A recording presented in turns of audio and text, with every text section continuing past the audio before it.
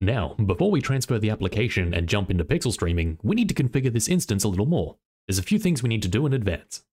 First and foremost, we need those Nvidia GRID drivers I mentioned earlier.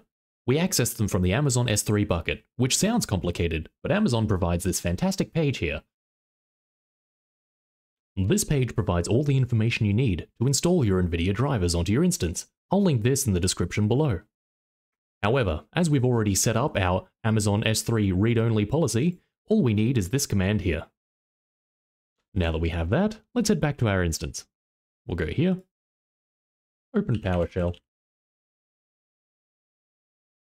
and we'll paste that in there. Now we simply wait for that to finish downloading. Alright, now that the download is complete, you can see the Nvidia file on the desktop here.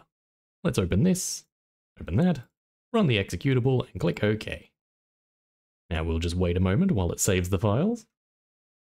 Beautiful, there we go. So now we have the installer. We'll agree and continue. Express installation is fine, we don't need to change anything there. Installing graphics driver. Great, now that that's done, we can close this, and we have our drivers ready. We can now just get rid of these windows. No need to keep that. Beautiful. Now, one last thing we need to set up before we can connect to this instance is something in the server manager. So let's open this now. Server manager, local server at the top left here.